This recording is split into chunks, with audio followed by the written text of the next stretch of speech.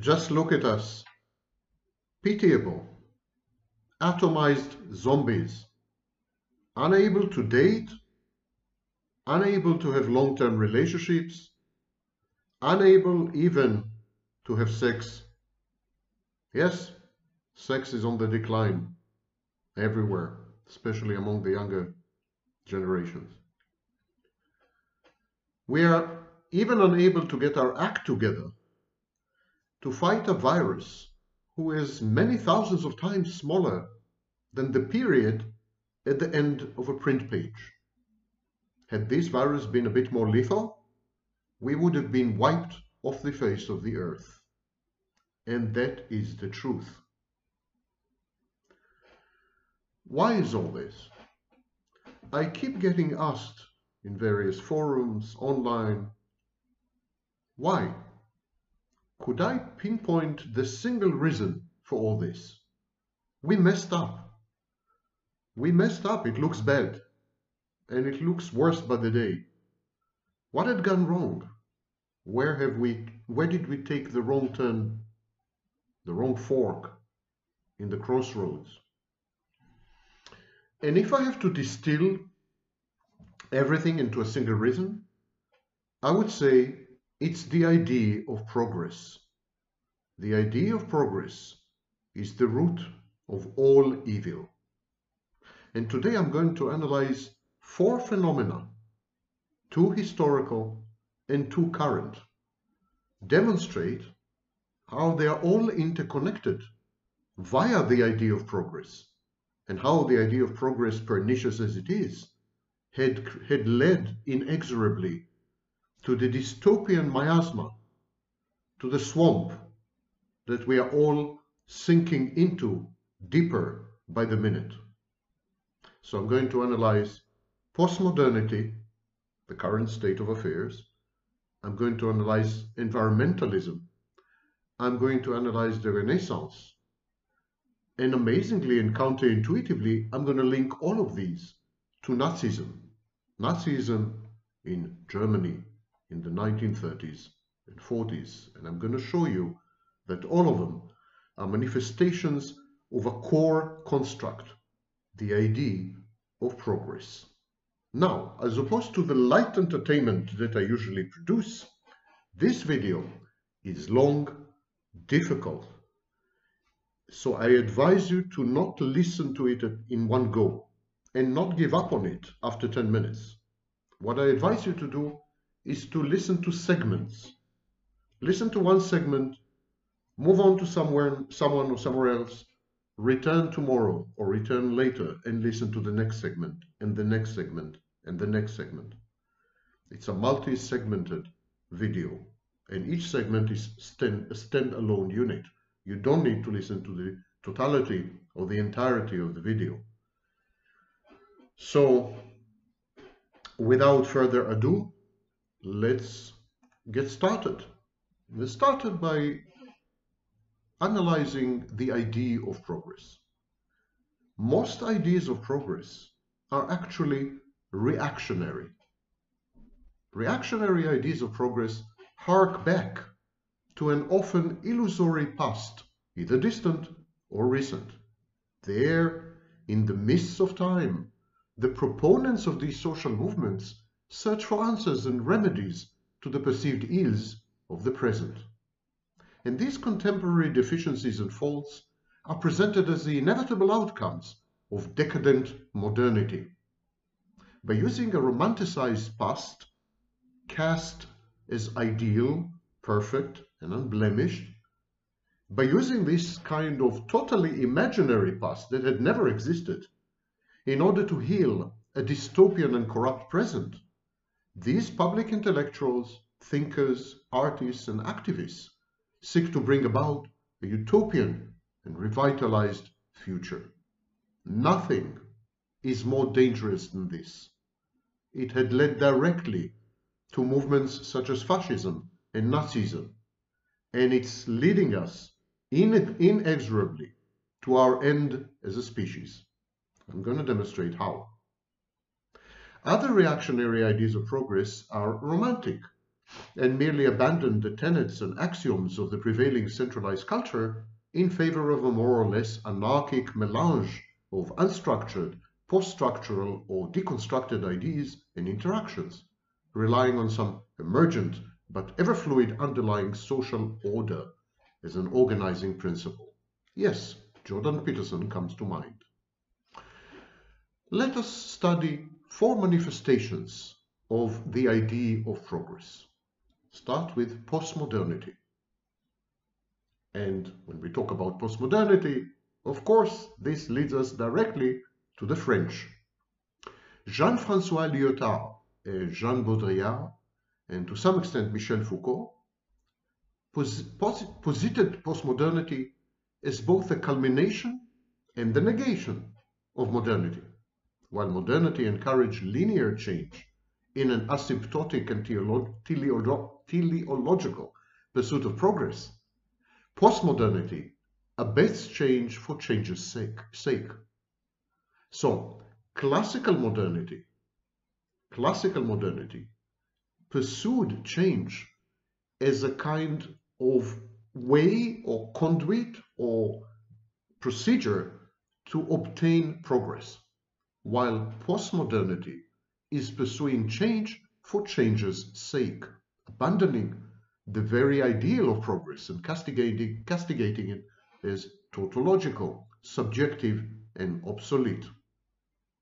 Inevitably, postmodernity clashes with meta-narratives of progress, such as Marxism, positivism, and structuralism. One could even argue that postmodernity is the antithesis of science itself. Jürgen Habermas and Timothy Buse describe postmodernity as anti-enlightenment. They accuse postmodernity of abandoning the universalist and liberalizing tools of rationality and critical theory in favor of self-deceptive pessimism, which may well lead to totalitarianism. Some postmodernist thinkers, such as David Harvey and Alasdair MacIntyre, they regarded late capitalism or consumerism as dystopian and asocial, if not outright antisocial. Such a view of the recent past tied in well with prior concepts such as anomie, Emil Durkheim, alienation, Marx, and atomization. Society, they said, was disintegrating while individuals accumulated assets, consumer goods, and capital. Postmodernity is an escape route from Fordism and an exit strategy from the horrors of the brave new world of mass production and mass consumption. But paradoxically, as Michel Maffesoli noted, by its very success, postmodernity is sawing off the branch that it is perched on, and may ultimately lead to a decline in individualism and a rise of neo-tribalism in a decentralized world, inundated with a pluralistic menu of mass and niche media. Others, Esther Dyson, Henry Jenkins, suggest a convergence and confluence of the various facets of digitality, digital existence, likely to produce a global participatory culture. Farid Zakaria had recently written about this. Still, in a perverse way, postmodernity is obsessed with an idea of progress of its own, albeit a reactionary one. Heterodox postmodern thinkers and scholars like Anthony Giddens, Ulrich Beck, Castells, Zygmunt Bauman, and even Jacques Derrida regard postmodernity as merely the second, late, progressive phase of the agenda of modernity. It's a liquid, chaotic, and ambivalent phase, but it's still geared toward progress. So this is postmodernity, on the borderline between progress and reactionism, reactionary kind of backlash against progress. But there are movements within postmodernity which absolutely, clearly, unequivocally, and unambiguously are founded upon the very concept of progress. And I would like to discuss environmentalism and deurbanization as such movements. Exurbanization and back to nature. Small is beautiful, ersatz, pre-industrial arts and crafts movements dominated the last 2 decades of the 20th century as well as the beginning of the 21st century. These trends constituted primitive Jean-Jacques Rousseau-like reactions to the emergence of megalopolises and what the Greek architect and city planner Konstantinos Apostolos Doxiadis called ecumenopolis, the world or global city. A similar, though much perverted, celebration of the natural can be found in the architecture and plastic arts of the Third Reich. Yes, Adolf Hitler. As Roger Griffin observed in his essay, Springtime for Hitler, Albert Speer's titanic building projects, the clean lines of the stripped neoclassicism of civic buildings, and had connotations of social hygiene, just as the nude paintings and statues that adorned them implicitly celebrated the physical health of a national community conceived not only in racial but in eugenic terms. Nazism was environmental. Roger Griffin's essay was published in the New Humanist, volume 122, issue 4, July-August 2007. The concept of nature, the very concept of nature, is a romantic invention. It was spun by the likes of Jean-Jacques Rousseau in the 18th century as a confabulated utopian contrast to the dystopia of urbanization and materialism. The traces of this dewy-eyed conception of the savage and his unmolested, unadulterated surroundings, these traces can be found in the more malignant forms of fundamentalist environmentalism and militant environmentalism. At the other extreme are religious literalists who regard man as the crown of creation with complete dominion over nature and the right to exploit its resources unreservedly. Similar veiled sentiments can be found among scientists. Science is about dominating nature, subjugating nature, exploiting it to the maximum. The anthropic principle, for instance, promoted by many outstanding physicists, claims that the nature of the universe is preordained to accommodate sentient beings, namely us humans. The whole universe was constructed just for us. It's our sandbox. Industrialists, politicians, and economists have only recently begun paying lip service to sustainable development and to the environmental costs of their policies. And so in a way, they bridge the abyss, at least verbally, between these two diametrically opposed forms of fundamentalism.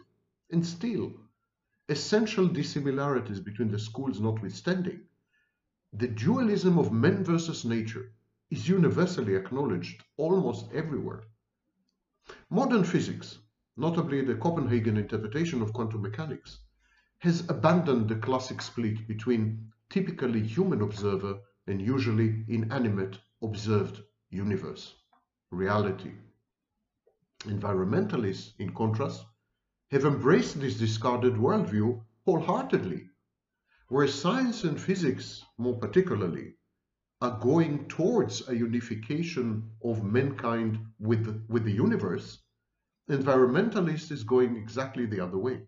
To them, man is the active agent operating upon a distinct reactive or passive substrate, in other words, nature.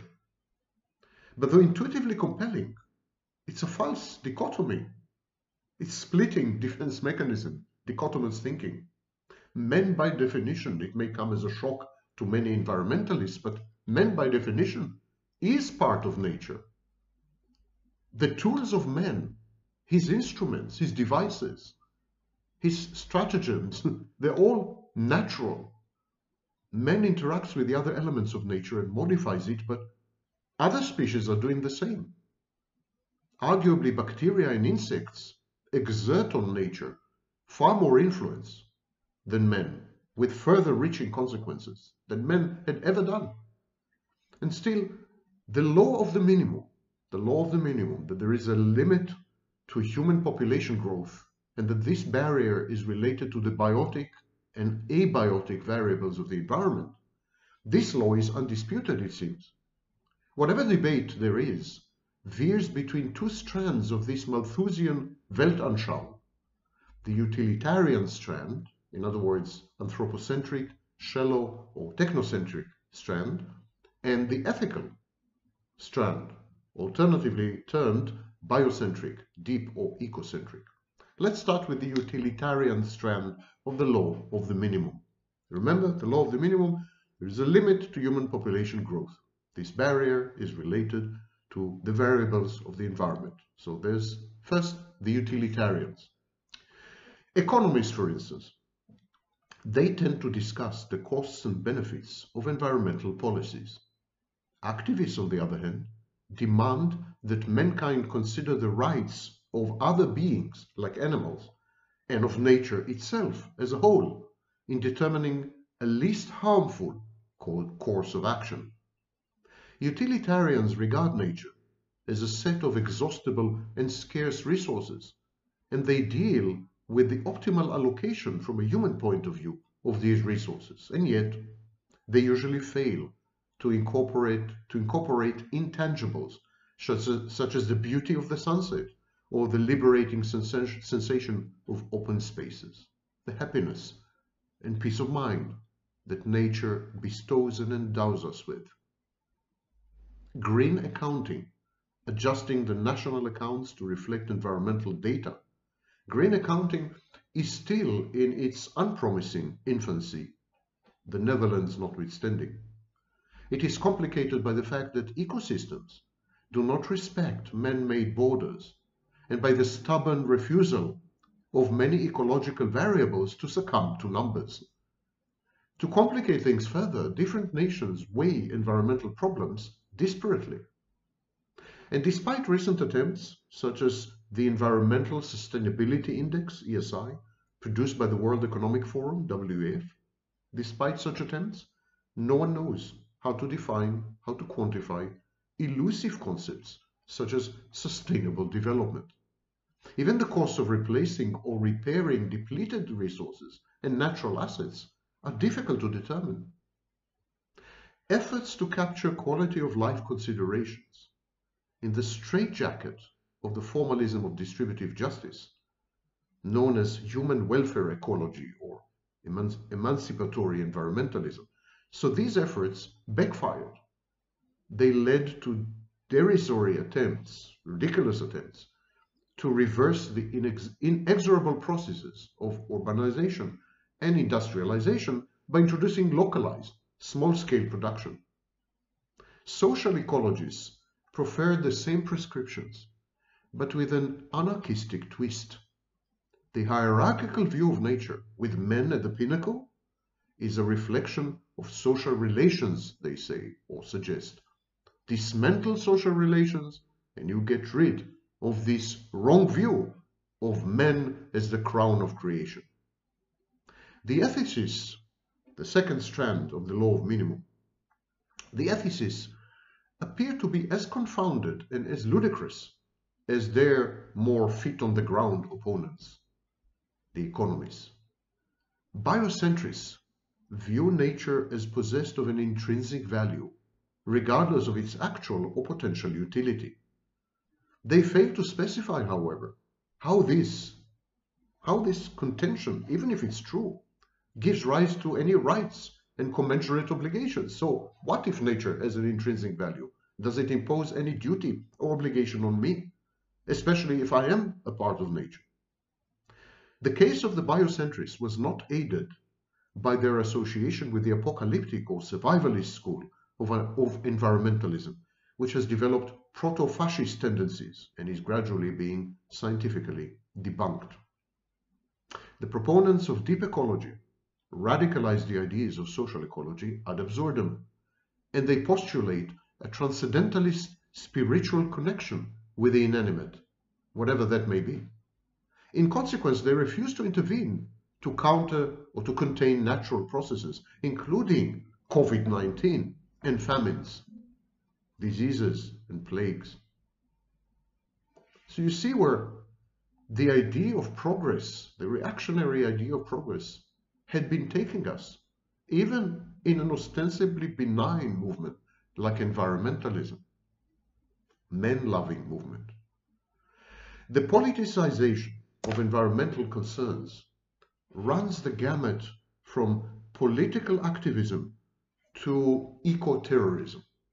The environmental movement, whether in academia, in the media, in non-governmental organizations, in the legislature, is now comprised of a web of bureaucratic interest groups. And like all bureaucracies, environmental organizations are out to perpetuate themselves, to fight heresy, to accumulate political clout, and the money and the perks that come with political clout. They are no longer a disinterested and objective party. They have a stake in the apocalypse. They have skin in the game. That makes them automatically suspect. Bjorn Lomborg, author of The Skeptical Environmentalist, was at the receiving end of such self-serving sanctimony. As statistician, Lomborg demonstrated that the doom and gloom tendered by environmental campaigners, scholars, and militants are at best dubious and at worst the outcome of deliberate manipulation. The situation is actually improving on many fronts, demonstrated Lomborg. Known reserves of fossil fuels and most metals are rising, not declining. There's no such thing as peak oil. Agricultural production per head is surging. The number of the famished is declining.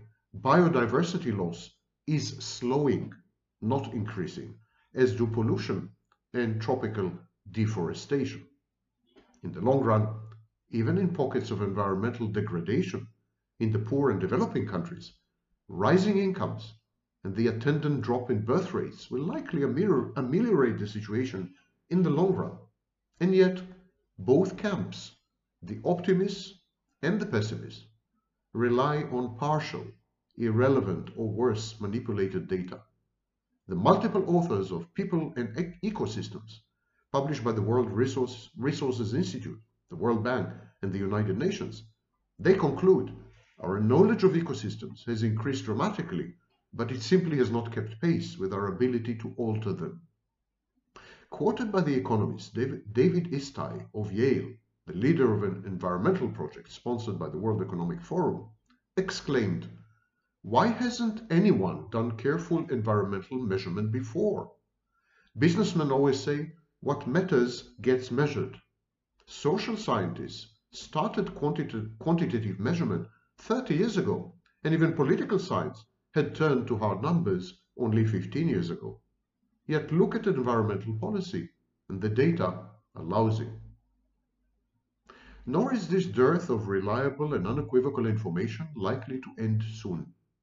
Even the Millennium Ecosystem Assessment, supported by numerous development agencies and environmental groups, is seriously underfunded, underfinanced.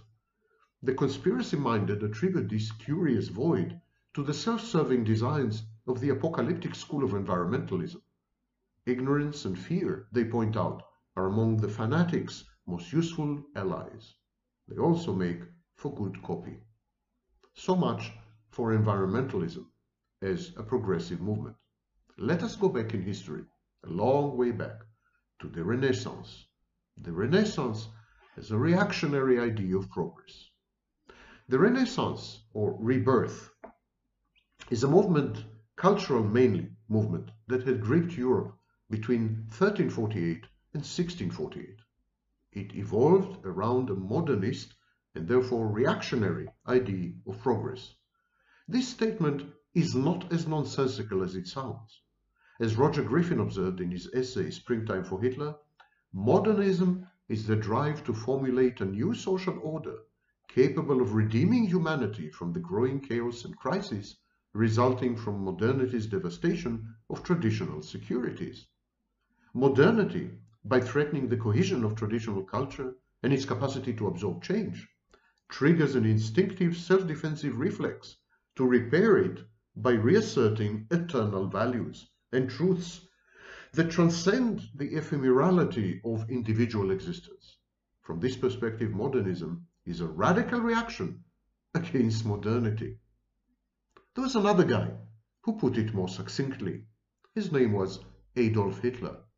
Adolf Hitler said, "The new age of today is at work on a new human type. Men and women are to be healthier, stronger. There's a new feeling of life, a new joy in life." Yes, that's Adolf Hitler, not Eckhart Tolle. Hence, the twin Nazi projects of eugenic euthanasia and continent-wide mass genocide. They were both components of a Herculean program of social anthropological engineering. The Nazis sought to perfect humanity. Yes, the Nazis sought to perfect humanity by ridding humanity of inferior and deleterious specimen and by restoring a glorious, clean, albeit self-consciously idealized past. Similarly, Renaissance thinkers were concerned with the improvement of the individual and consequently with the improvement of human society by reverting to classic Greek and Roman works and values.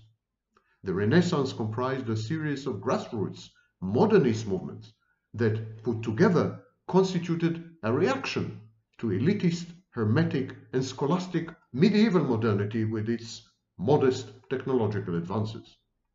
The medieval strain of modernity was perceived by Renaissance contemporaries to have been nascent dark or Middle Ages, though whether the Renaissance indeed improved upon the high and late Middle Ages had been disputed by the likes of Johann Huizinga and Charles Haskins and James Franklin. The Renaissance idea of progress was therefore not linear, it was cyclical. Mankind's hard-earned accomplishments are easily squandered, and they have to be regained repeatedly throughout history. Going back to the past is the only way of progressing towards a better future. Indeed, the literacy rate, an important indicator of progress, had fluctuated throughout this period from the 15th to the 18th century, up and down. In stark contrast to medieval men, the Renaissance man was a narcissistic, albeit gifted and multi-talented amateur in pursuit of worldly fame and rewards. It was a throwback to earlier times, ancient Greece, Republican Rome, and so the Renaissance was both reactionary and modernist, looking forward by looking back, committed to a utopian new human type by regressing and harking back to the past's ideal humanity. In the 20th century, Romanticism, a 19th century malignant mutation of Renaissance humanism and its emphasis on the individual, Romanticism provoked counter-movements like fascism, communism, and Nazism. But contrary to the observations of Jakob Burckhardt in his masterpiece, The Civilization of the Renaissance in Italy, I'm referring to the 1878 edition, contrary to his observations, it was the Renaissance that gave birth to the aesthetics of totalitarianism, to the personality cult, to the obsession with men of action, to the very concept of an author, to the cultivation of verbal propaganda and indoctrination, rhetoric, as means of influencing both the masses and decision makers, and to the pernicious idea of human perfectibility. Many Renaissance thinkers considered the state to be similar to a constantly belabored massive work of art. Yes, a work of art, politics as a work of art, Machiavelli. The state's affairs are best managed by a prince and not by God. Again, see the writings of Machiavelli and his contemporary Jean Bodin or even Leonardo Bruni. This authoritarian cast of mind did not prevent the vast majority of Renaissance philosophers from vociferously and incongruously upholding the Republican ideal and the individual's public duty to take part in the political life of the collective. But the contradiction between authoritarianism and republicanism was only apparent. Renaissance tyrants, dictators, relied on the support of the urban populace and an emerging civil service to counterbalance a fractious and perfidious aristocracy and the waning influence of the church. This led to the emergence in the 20th century of ochlocracies, polities based on a mob rule, led by a bureaucracy with an anti-clerical, anti-elitist, populist Führer or Duce or Secretary General on top. The colonialist ideas of Lebensraum and white supremacy, forms of racist and geopolitical narcissism, also have their roots in the Renaissance. Exploratory sea voyages gave rise to more virulent forms of nascent nationalism, to mercantilism, and of course to colonialism, the economic exploitation of native lands. With a few notable exceptions, these were perceived by contemporaries to be progressive developments. The white man's burden, enlightening and civilizing the natives. Progress is intimately connected with industrialization and modernization. It's time for my Donald Duck break. As the Renaissance and humanism petered out, the industrial scientific revolution and the emergence of capitalism transpired in a deprived and backward part of the known world, in northwestern Europe, which was a swamp, a no-go zone, backwater. There, the industrial scientific revolution had occurred, and capitalism was born there, in the Baltic states, in the Netherlands, proto-capitalism. As ancient or older civilizations, the Arabs, the Chinese, the Italian principalities, the Mediterranean world, and the Spaniards, these civilizations had stagnated. The barbarians of France, the savages of Germany, England, and the Netherlands took over. There was a vacuum created by the collapse of the ancient civilizations, and these people came forged ahead with an unprecedented bout of innovation and wealth formation and accumulation. This rupture in world history, this discontinuity of civilizations, yielded ideational dyads of futuristic modernity and reactionary counter-modernity. Both poles, the modern and the reactionary, deploy the same emerging technologies, but to disparate ends. Both make use of the same ideas, but they draw vastly different conclusions. Together, these antagonists constitute modern society. Consider the concept of the will of the people. The modernizers derived from it the construct of constitutional parliamentary representative democracy. In the hands of the reactionaries, the very same idea, the will of the people, had mutated into an ochlocratic revolt of the masses. Hitler and the Nazi Party. National self-determination is another concept of progress, another element, another figment of progress, a concept. So it's a modern liberal concept, national self-determination, but it gave rise to the nation state. In the hands of Hitler and Milosevic, it acquired malignant folkish forms and led to genocide and ethnic cleansing. The reactionaries rejected various aspects of the Industrial Revolution, actually. They were Luddites. They were technophobes.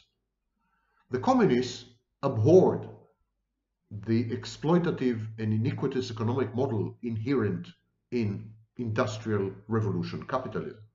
The Nazis, albeit a quintessential urban phenomenon, aspired to reverse the social costs of such technological modernism by re-emphasizing the family, tradition, nature, and agriculture. Communists, Nazis, fascists dispensed with the commitment to individualism. They all sought to bring on a rebirth in regression and in emulating and adopting those pernicious aspects and elements of the Renaissance that we had reviewed above. The Renaissance is the forefather and the progenitor of all totalitarian movements. Exclusionary ideas of progress led to reactionary counter-modernity.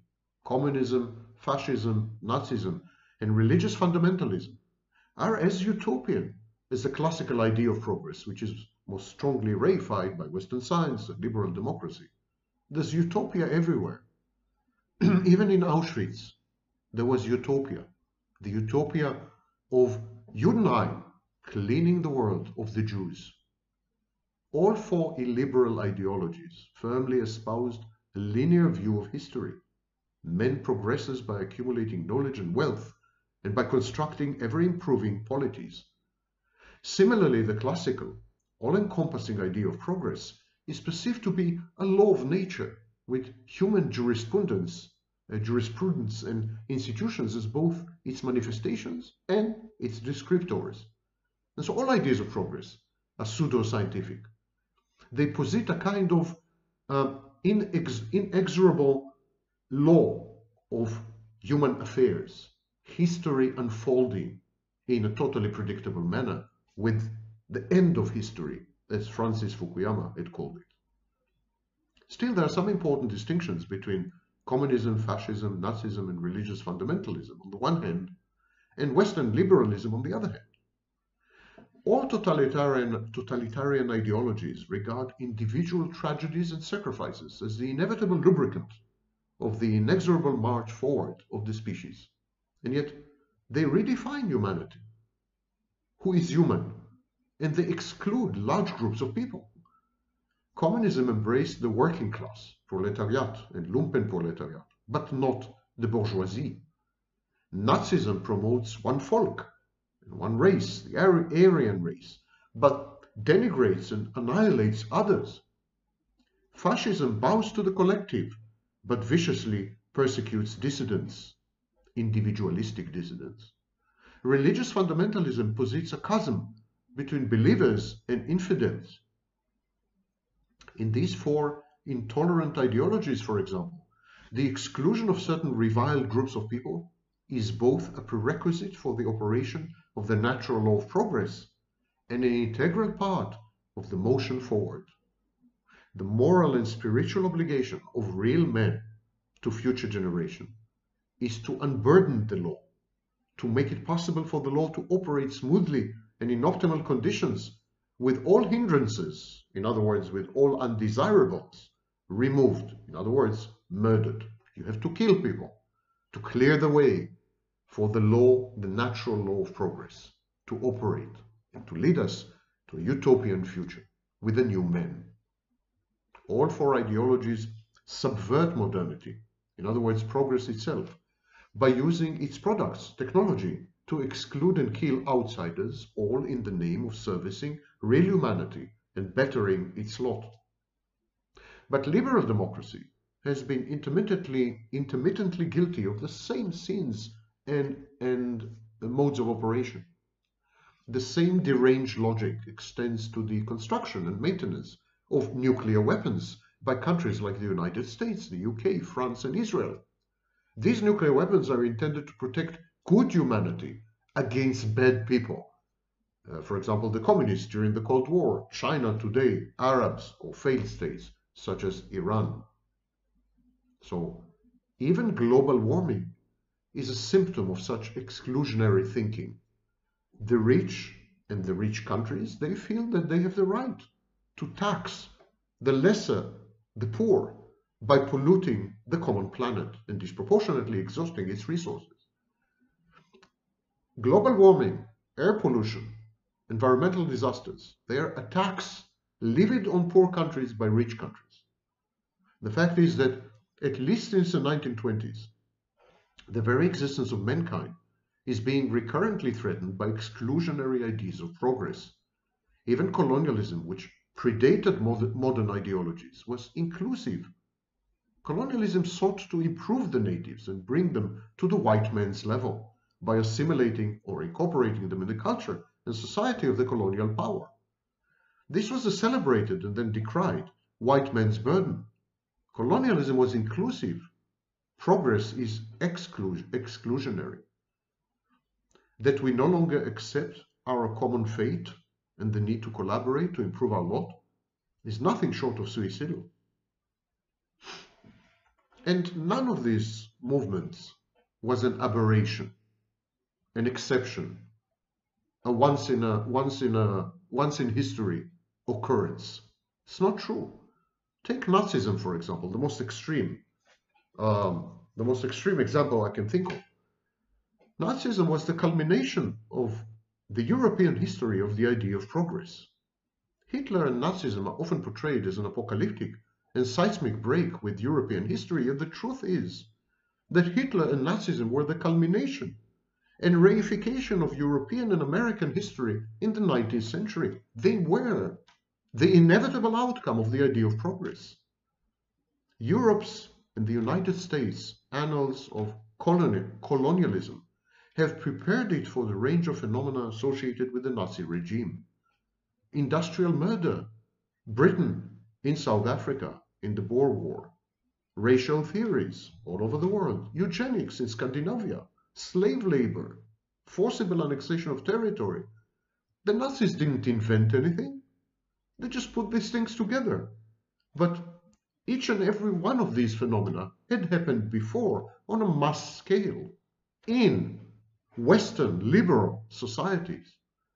Germany was a colonial power, no different to murderous Belgium or Britain or the United States. What set Germany apart is that Germany directed its colonial attentions to the heartland of Europe rather than Africa or Asia or Latin or Central America. Both world wars were colonial wars fought on European soil. Moreover, Nazi Germany innovated by applying prevailing racial theories, usually reserved to non-whites, by applying these theories to the white race itself. Racism came long before Nazism, Chamberlain and others. But racism was against blacks, against reds. Racism was a color system. And what Hitler and the Nazis did, they applied it to the white race itself. They applied it to the Jews, a non-controversial proposition, mind you. But then they expanded these racial theories and racial motivated genocide. They expanded this to include East European whites, such as Poles and Russians. Germany was not alone in its malignant nationalism. The far right in France was as pernicious, if not worse. Nazism and fascism were world ideologies. They were adopted enthusiastically in places as diverse as Iraq. There was a Nazi government, Al-Hilani, in Iraq. There was a Nazi movement in Egypt. Anwar al-Sadat belonged to it. The Green Shirts. There was a Nazi movement in Norway, in Latin America, in Britain itself at the end of the 1930s. Liberal capitalism, communism, and fascism, and the mutations of fascism, they were locked in a mortal battle of ideologies. Hitler's mistake was to delusionally believe in the affinity between capitalism and Nazism, an affinity enhanced to his mind by Germany's corporatism and by the existence of a common enemy, global communism. Colonialism always had discernible religious overtones. It was always an idea of progress. It often collaborated with missionary religion or missionary intellectuals. The white man's burden of civilizing the savages was widely perceived as ordained by God or by the inexorability of history. The church was the extension of a colonial power's army and trading companies, but all of them operated under this perception that humanity's future, the new man, the utopia we all aspire to, is within reach, and all it takes is subjugating a few, killing a few, imposing on a few. In this sense, look around you. Nothing has changed.